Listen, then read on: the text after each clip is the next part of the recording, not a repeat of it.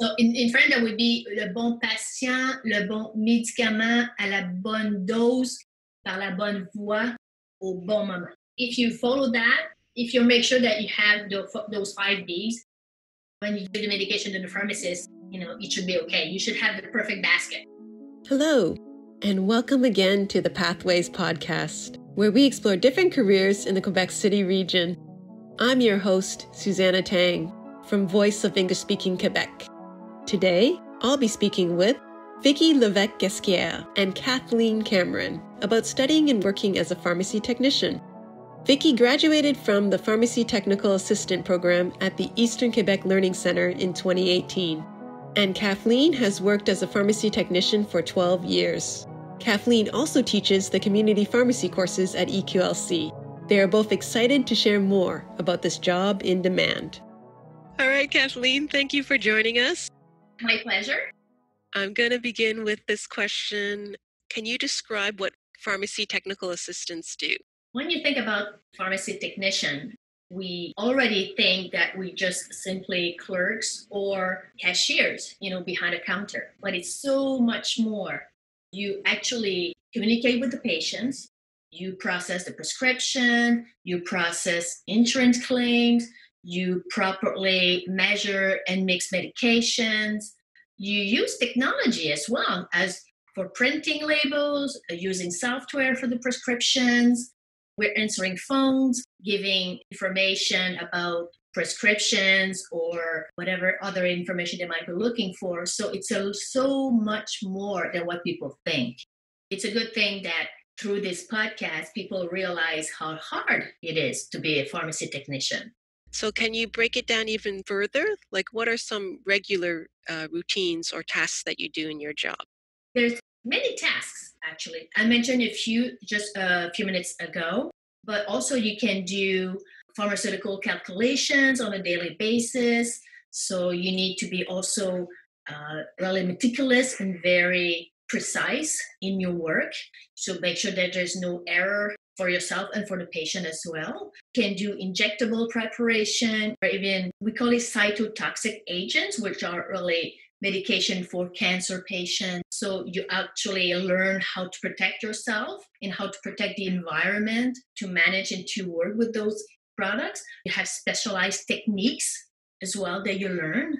When you talk about the pharmaceutical calculation, can you give us an example?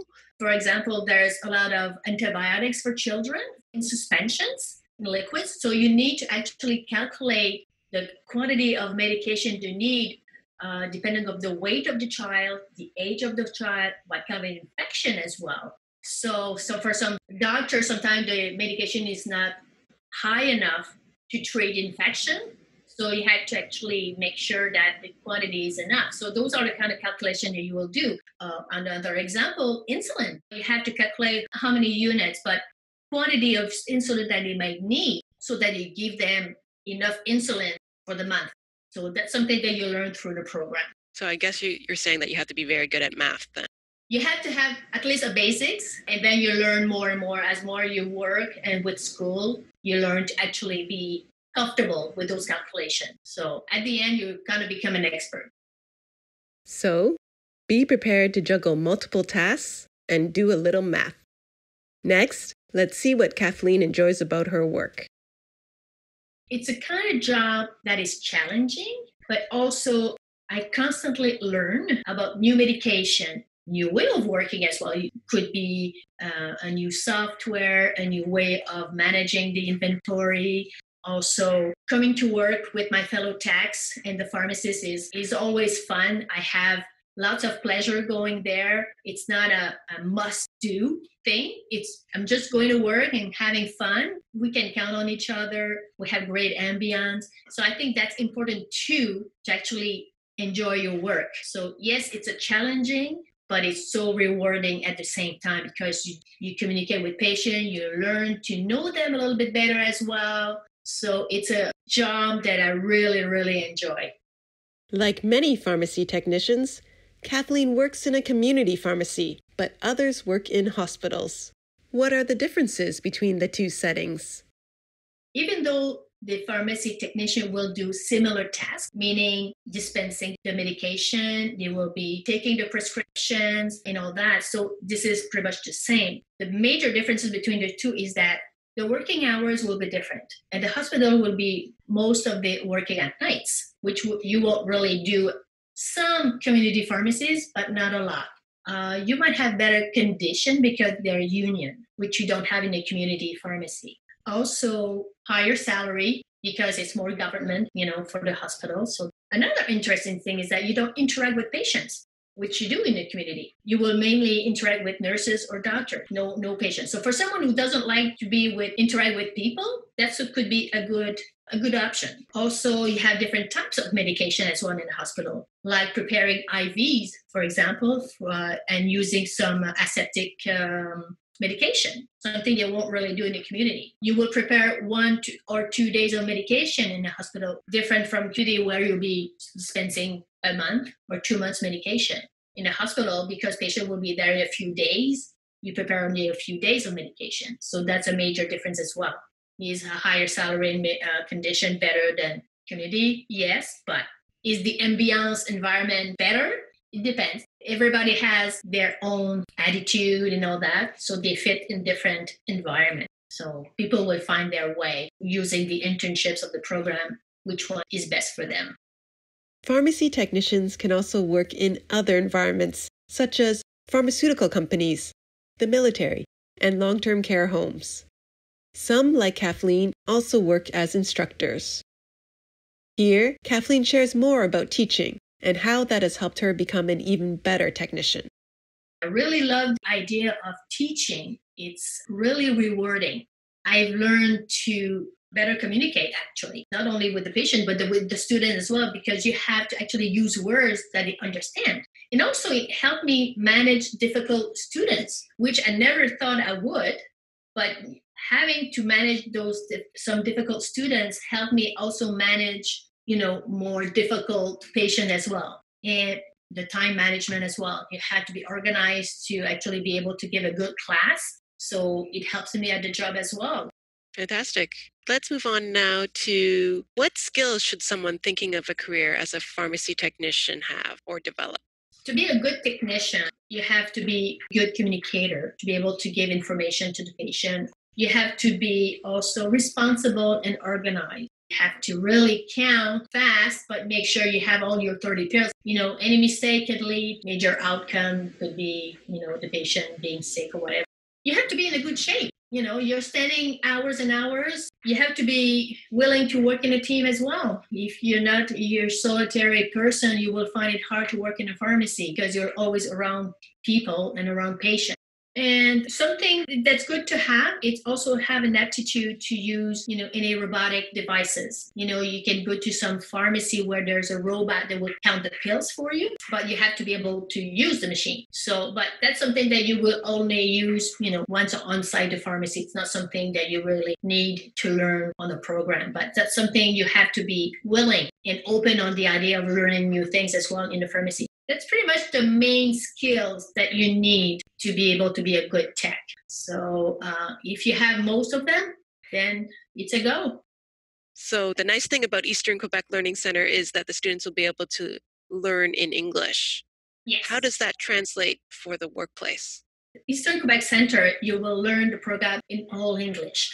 The reason being is that some people feel more comfortable learning in English, but be assured that you will also learn what it means in French so that you'll be ready for your internships or when you'll be working outside school, that you know what you're talking about.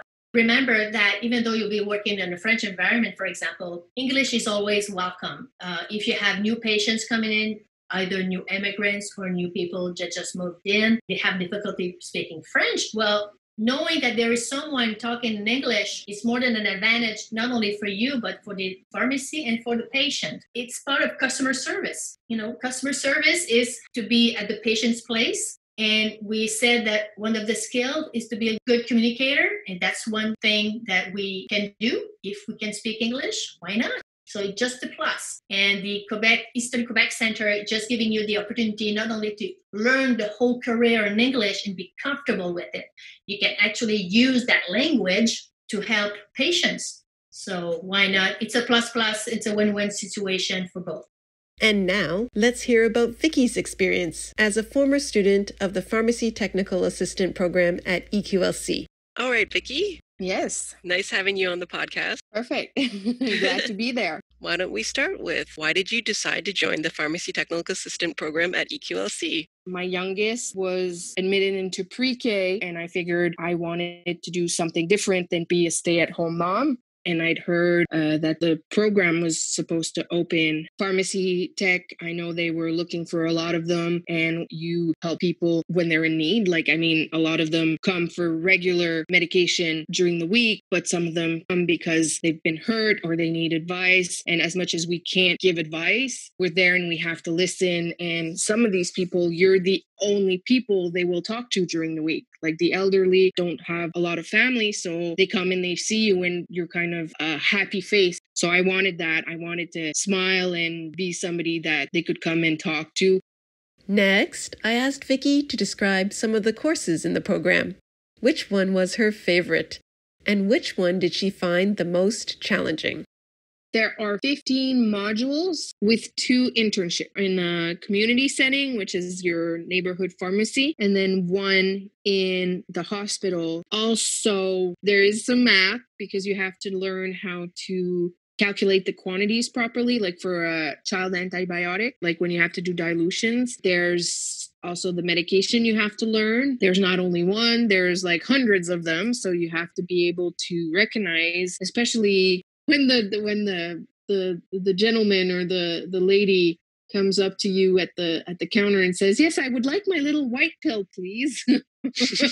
And then she has 10 in her files. There's both. Now I want to say logiciel, but both software program? One for the hospital and one for the community. There's law, because there are laws even in the pharmacies that you have to learn. There's sterile prep. Sterile prep means there are no particles, no contaminants. So you have to dress up in the lovely little yellow gowns. In the hospital, you have the hospital gowns too, but with a mask, glasses, everything. You have a net. There's a procedure you have to go through to disinfect yourself to make sure that you do not bring any particles into the hut, which is a sterile hut with a airflow. So that was one of the hardest, but it's really fun. I love that class. It's great. You get to manipulate and you play with syringes and you have to make dilutions. So that was one of my favorite classes. Like I said, one of the hardest because you have to learn how to work the hut and the flow and make sure that you're following, you're not moving too fast, you're not breaking the flow, because if you break the flow, then you can contaminate and not pass. Anyways, it's a lot of technical, but it's one of my favorite classes.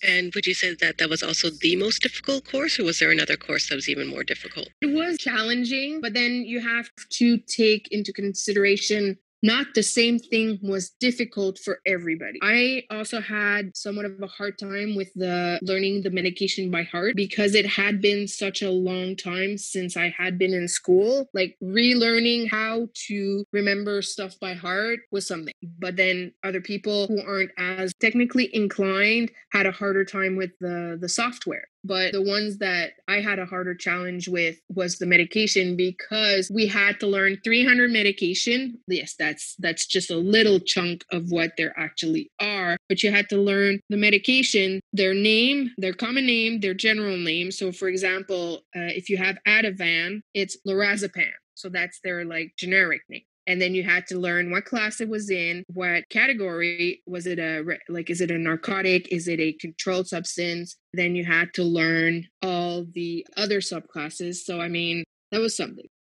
I guess I want to move on to, clearly you're fluent in both languages. Why did you decide to study in English? I went to primary school, high school in English. And for me, especially the math and the terminologies, all those things were easier in English. And if I had the option, I preferred doing it in English than doing it in French. Because then I didn't have to worry that I didn't understand the question properly, or I didn't understand the wording properly. And now with the situational problems and everything, it's there. You have the understanding, so why not utilize it?